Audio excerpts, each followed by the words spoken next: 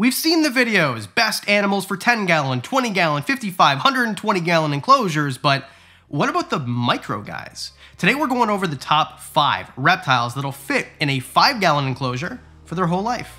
My name's Adam, this is Diamond, you're watching Wickens Wicked Reptiles, stick around.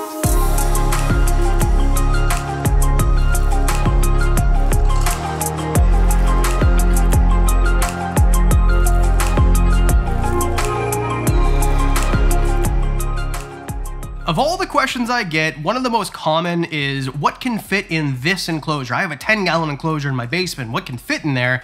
But maybe none more than, what about nano enclosures? Exoterra sells them, Zoomed sells them, so there must be reptiles that can fit in there their whole life, right?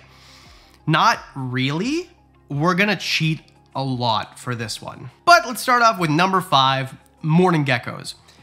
I personally would rather you keep them in a 10-gallon enclosure or bigger, but you technically could keep them in a 5-gallon their whole life. This is a 5-gallon enclosure. It's a little tiny micro one. It's 8 inches by 8 inches by 12 inches tall. I don't really think you should keep any reptiles in this for their whole life, but if you did, a mourning gecko might be the only one that would fit. And I'll even go as far to say I only condone keeping baby mourning geckos in here, but I mean, if you look at the size of a mourning gecko compared to this, it kind of works. The reason you'd want mourning geckos in the first place is they're all females, they're all parthenogenic, which means they don't need a male to breed, which makes sense because there's no males. We don't need men at all!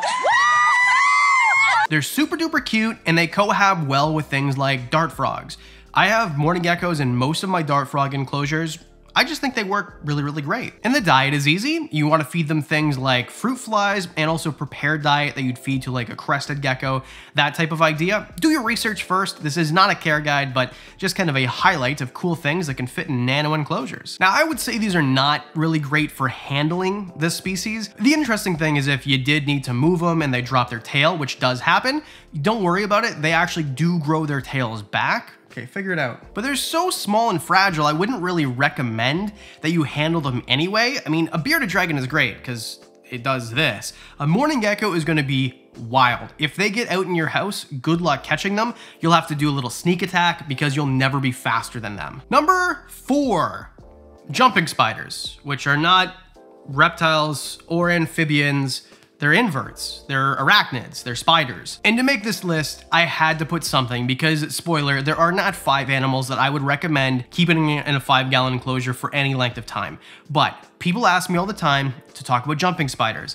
It is the largest group of spiders in the entire world. You can find them on all continents except for Antarctica. There's over 6,000 species of them, and I am not an expert on any of them. But I've got some really cool homies that are, and I do a lot of research and watch their videos, so basically an expert now? Is that how it works? For real, they're all small, none of them are big, right? I know tarantulas are a big thing and I'm not gonna be talking about them in this video, but jumping spiders are really great for people like me, who are terrified of most spiders.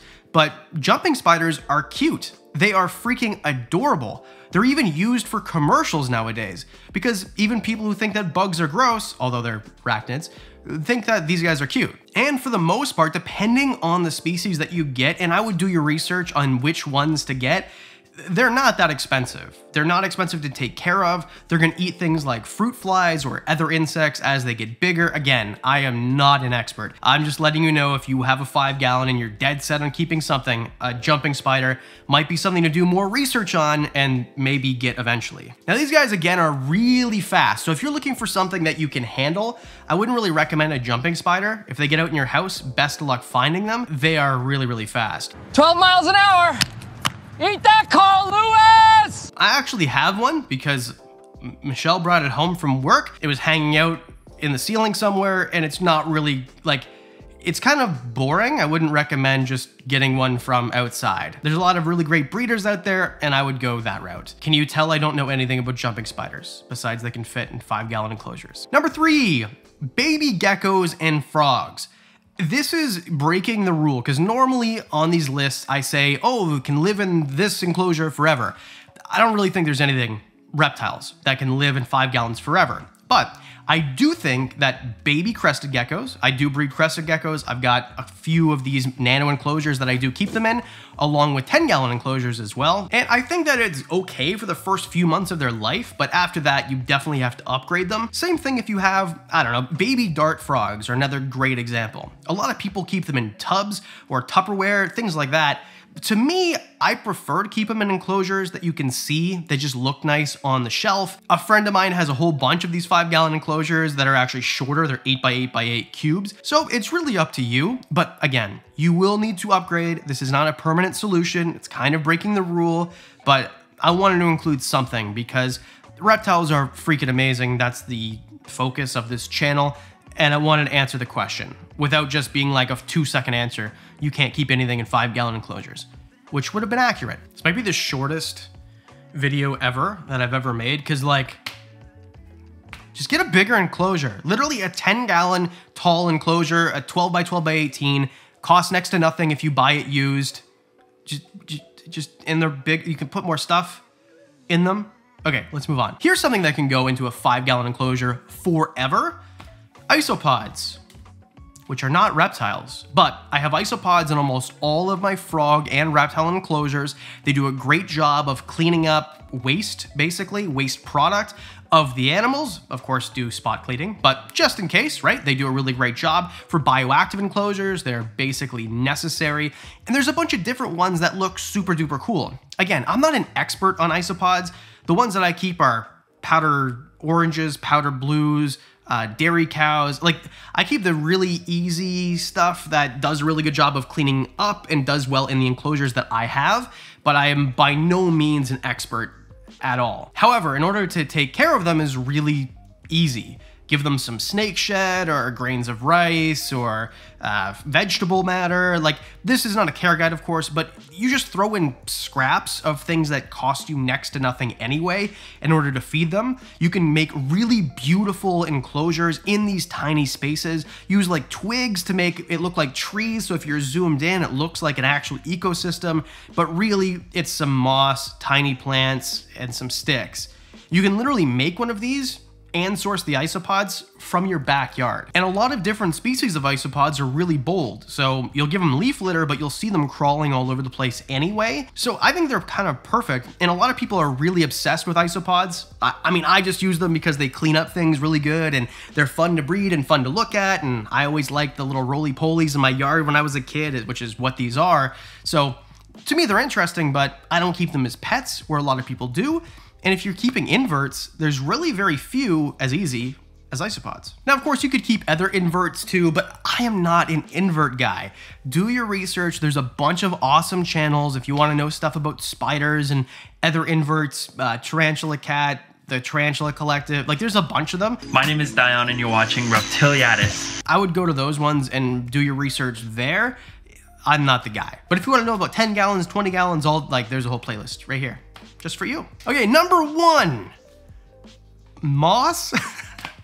I had such a tough time making this list reasonable. I saw things from like dwarf seahorses and fish, but like that's too far away. In most enclosures, if you make bioactive enclosures anyway, you're gonna use moss of some sort. There's a bunch of different types. I use it in all of my enclosures, different types.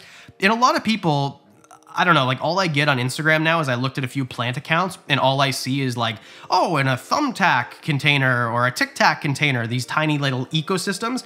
And I think they're amazing. So if you wanted, you could have something super duper tiny, even smaller than 5 gallons, 1 gallon, half a gallon, tic tac container, whatever. And you can put moss in there, a little bit of dirt, a tiny little stick, small little plants, and it looks beautiful. Even if you only keep, I don't know,